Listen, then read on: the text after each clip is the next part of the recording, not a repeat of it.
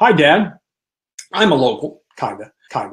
I live in Disney. I live 2 hours away, and my husband and I are planning to go to Disney for his birthday. I wanted something different and rent a bike.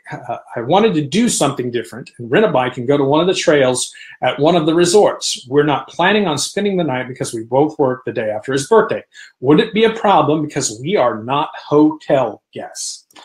That sounds so cool. There's sometimes I just wish I lived in Florida so I could just hop over, go watch the fireworks on the beach, go sit on the boardwalk, whatever. But I live in Oklahoma and I'm going to stay in Oklahoma. So probably not going to happen. But anyway, as to going to the hotels, going to the resorts and renting bikes and riding the trails, absolutely.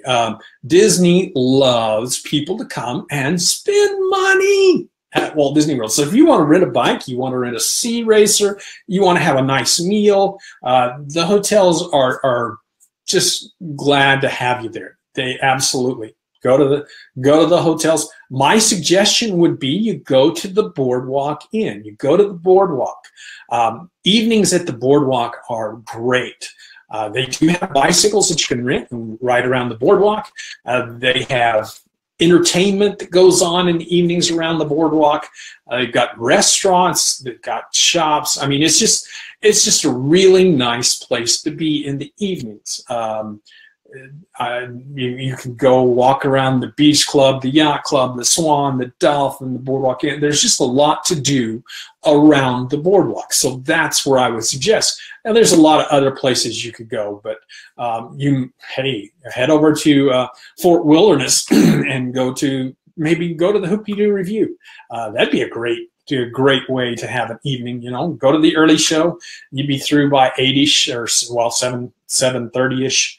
And you get home by 10 o'clock. But anyway, those are just a couple ideas. The bottom line is absolutely you can do it. You can't swim. Swimming is for resort guests only, but you can do pretty much anything else at the resorts. Thanks so much for watching Dad's video. For more simple, fun, magic Walt Disney World information, go to dadsguidetowdw.com. You can do that by clicking the I button that's popping up on the screen right now.